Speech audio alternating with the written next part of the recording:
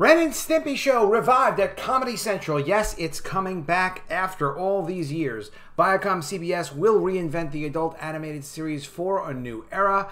I'm excited about this. I loved Ren and Stimpy back in the day. I would love to see John K. running this. I know he can't, but let's get into the article before we do. If you want to support my work, collegeofthedead.com. Make sure you check it out. You can get a copy of...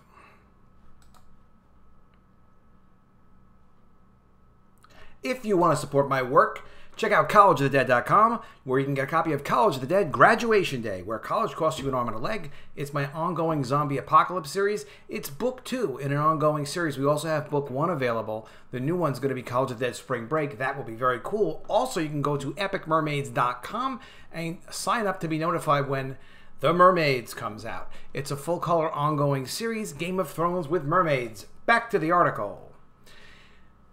Oh, joy! I had to do that because I love Stimpy. Nearly 25 years after wrapping its run, Ren and Stimpy are returning to TV. You idiot! Yeah, I don't know, it's like, brings me back. It brings me back. Comedy Central has greenlit a reimagined take on the former Nickelodeon and Spike adult animated series. I mean, why not? It's got such a history, right? Details are scarce. But the ViacomCBS-owned cable network plans to hire a new creative team for the update, which will be reimagined for a new generation. God only knows what that means. Let's see if they tell us. The series hails from the Nickelodeon Animation Studio. Additional information, including writers and episode count and premiere date, have not been determined. What will be interesting to know is who's going to run this. You know, who's going to be the showrunner, who's going to be the creative vision behind this. Can they write a check big enough to maybe get John K. back involved? You know, it's been a long time, but why not? Just give the guy some money. An updated Ren and Stimpy show marks the latest push into adult animation for ViacomCBS Entertainment and Youth Group President Chris McCarthy. Good for you, Chris. Who also greenlit Daria spinoff Jodie, updates of Beavis and Butt-Head, and Clone High. Both Jodie and Beavis and Butt-Head were picked up for Comedy Central, while new Clone High does not yet have a network attached. Can't believe this. Beavis and Butt-Head returning? I didn't know that. Let's check that out too. But first, we're excited to reinvent this iconic franchise with a new creative team and our partners at the Nickelodeon Animation Studio. McCarthy said, Ren and Stimpy joins our rapidly expanding roster of adult animation, including South Park, Beavis and Butt-Head, and Clone High, as we continue to reimagine our treasure chest of beloved intellectual property for new generations. Everybody has IP, and they have beloved IP. Boy, do they love their intellectual property, because there's a lot of money in it if you do it right and you get lucky. All 4 shows are being produced by Viacom's in-house production studios, with Nickelodeon, home to the original Ren and Stimpy, of course, overseeing the new take, while the others are from MTV Studios. McCarthy launched MTV Studios 2 years with a goal to monetize the company's vast library and sell to third-party buyers. Okay, so they won't be distributing these shows themselves. That's the plan, at least. With McCarthy now overseeing Comedy Central, MTV, and a slew of other cable brands at the company, he's now turning the studio into a content supplier of its own. All right, good for you. For its part, Comedy Central continues to ramp up its animated offerings, with Ren and Stimpy joining Beavis and Butt-Head, Jodie, as well as veteran South Park. Wow, of course. The cabler is also the home of syndicated repeats of adult animated series, including BoJack Horseman. Honestly, never heard of that one. Mike Judge's King of the Hill, and Seth MacFarlane's The Cleveland Show. It's worth noting that Judge and co-creator Greg McDaniels had preliminary conversations with Fox for a revival of King of the Hill in 2017. Okay, interesting. This is McCarthy's latest major programming acquisition for Comedy Central since he took over from former network president Kent Alterman as part of a larger ViacomCBS executive consolidation, because they consolidated. Since then, Comedy Central has canceled Alternito with Arturo Castro, which moved to QB, and Lights without David Spade, while renewing its Crank Yankers revival. Yeah, you gotta have Crank Yankers. Awkwafina is Nora from Queens, okay, and Tosh Point, oh wow, for 4 more seasons. That show's still going. Ren and Stimpy was created by John K. Kirafalski and followed the adventures of Ren, a temperamental chihuahua, and his dim-witted sidekick, Stimpy. The series launched in 1991 as part of Nickelodeon's Nicktoons push that included Rugrats and Doug. While the series became a pop culture phenomenon and cult favorite, the network took heat for the show's adult content and lack of educational value. Imagine if they cared about educational value in cartoons now. They could care less. They want social justice value. Multiple segments were edited to remove references to religion, politics, and alcohol. That's terrible. The original series ran for 5 seasons and nearly 100 episodes and led to a spin-off geared to more adult audiences. Ren and Stimpy Adult Party Cartoon, which I've never seen, it seemed like it's not the real thing, which aired on the former Spike, now Paramount Network. 6 episodes were produced as part of the animated programming block, but only 3 aired. Yeah, it's like it didn't work.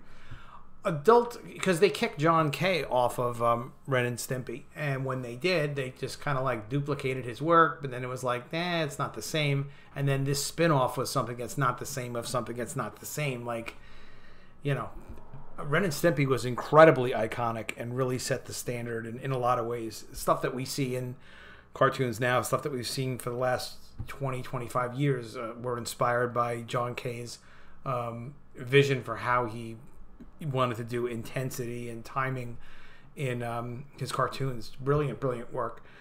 Adult animation continues to be a growth genre on broadcast cable and streaming platforms. In success, shows like Rick and Morty repeat well and bring in younger audiences, and can also lead to profitable merchandising lines. Licensing. Franchises like Family Guy and Bob's Burgers, for example, are considered to be worth billions. Well, I'm a little shocked. I knew Family Guy was probably worth billions. Bob's Burgers is worth billions? I got to develop some cartoons. All right, let me finish this video first, and then I'm going to start getting back into development.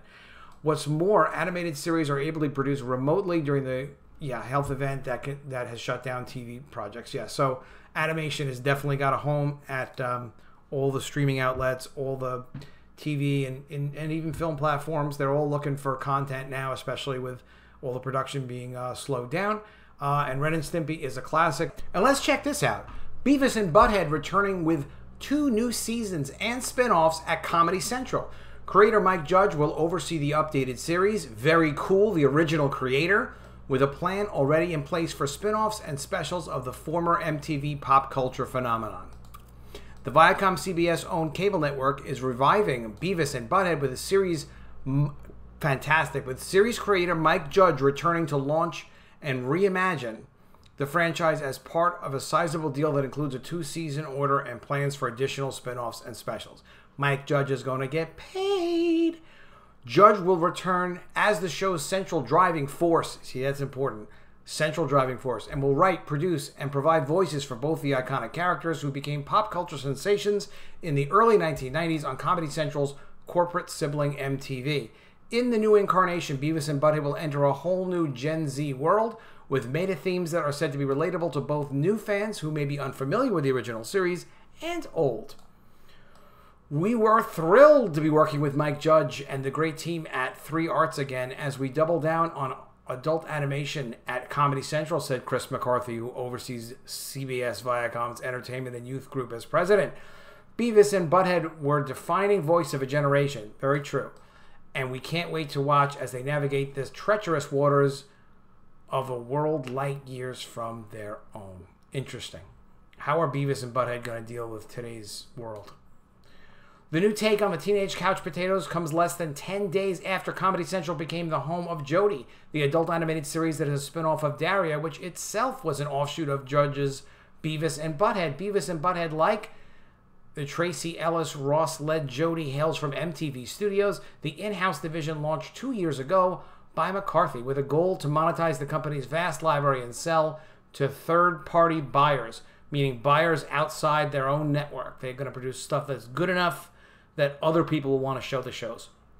With McCarthy now overseeing Comedy Central, MTV, and a slew of other cable brands at the company, he's now turning the studio into a content supplier of its own. Beavis and Butt-Head originally launched as part of MTV's Liquid Television in 1992 before being turned into a series a year later. The show would run between 25 and 50 original episodes a year, though through 1997 before being revived for an 8th season in 2011. A feature film, Beavis and Butt-Head Do America, debuted in 1996 and grossed $63 million domestically on a budget of $12 million. That's pretty good, especially for back then. Judge's unadulterated satirical look at Gen X became a popular cultural phenomenon, complete with merchandising lines including comics and multiple video games, as well as spin-off Daria and toys and stuff. A lot of stuff was made. The series is known to have inspired Trey Parker and Matt Stone to create South Park. I didn't know that. That's fascinating. It seemed like the time was right to get stupid again. Well said, Mike Judge. It seemed like the time was right to get stupid again. Quipped Judge of Beavis and Butt-Head's return. Very nice. The deal with Judge marks a homecoming for the prolific comedy creator who launched his career with this series before going on to write and direct features Office Space and Idiocracy, as well as the Fox series King of the Hill and HBO's live-action Emmy-winning comedy Silicon Valley. Yeah, he's a real talented, Judge. The Beavis and Butt-Head Pact is in addition to his rich overall deal with Warner Media-backed HBO, where he has been based for years. Under that deal, Judge is already working on 2 series, Quality Land and a limited entry A5. For its part, Comedy Central continues to ramp up its animated offerings, with Beavis and Butt-Head joining Jodie as well as veteran South Park, and now we've heard Ren and Stimpy. It's really pretty cool. The Cabler is also the home of syndicated repeats of adult animated series. Okay, BoJack and the Horseman, we covered that already. This is McCarthy's second major programming acquisition for Comedy Central since he took over from a former network president, Kent Alderman, during the larger ViacomCBS executive consolidation.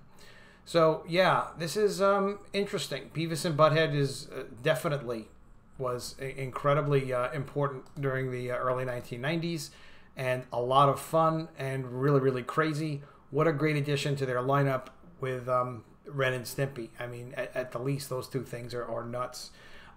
If you want to support my work, go to collegeofthedead.com.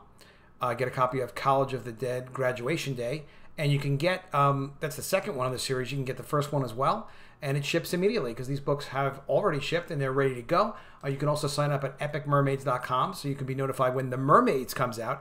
The Mermaids is an epic mermaid fantasy. It's like Game of Thrones with mermaids, 48 pages, full color. You will definitely like it. Make sure you're also subscribed to the channel. Click the bell for notifications. Leave me any comments below, like, did you love Ren and Stimpy? Did you love Beavis and Butt-Head? Did you like them? Do you know the Happy Happy Joy song in Ren and Stimpy? Because they have a link to it right here, which I will play a second of it. That's it. 1 second. The rest I will not play. And I will see you again soon with another video. And if I don't see you, I will miss you.